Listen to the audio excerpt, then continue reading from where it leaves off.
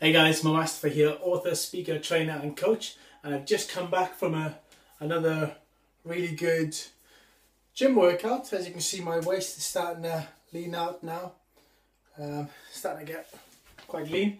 Actually just having these really nice sweet potato fries which my wife makes. They're absolutely amazing. Maybe I'll post the recipe to them one day. But anyway, I want to make this quick video for you guys because today, just before I actually set off to train, I really went through a bit of a mental battle. And again, I've noticed this pattern emerging whenever I'm having a really intense work day, when I've done a lot of creative work. So today I've been creating quite a lot of content and writing, putting together blog posts and all this other stuff. And it really using as much of my creative energies as possible.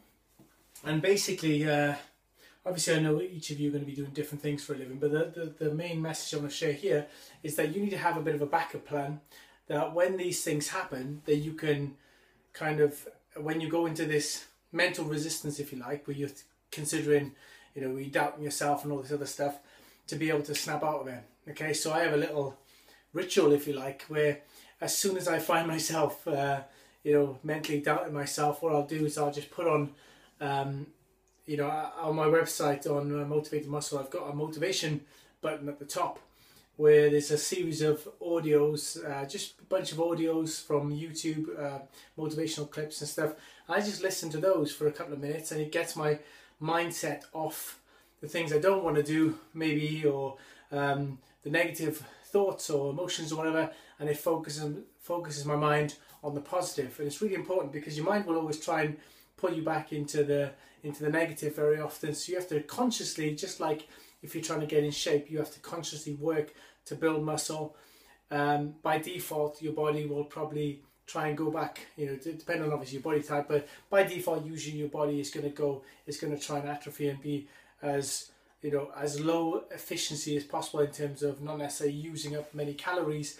And the same as with your mind, it'll always try and go to the default state very often of being more negative than positive. So you have to consciously work on your body and consciously work on your mind. So I want to share that with you.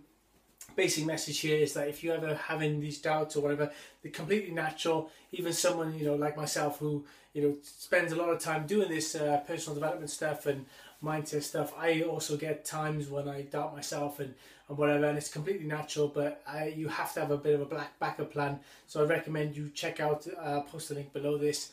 Go over to the motivation page and listen to some of those audios, and just listen to them when you're in the gym as well. It'll really help you move forward. So hope you enjoyed this video. Please comment, share and like this video as well, and I will see you guys soon. All the best. Take care.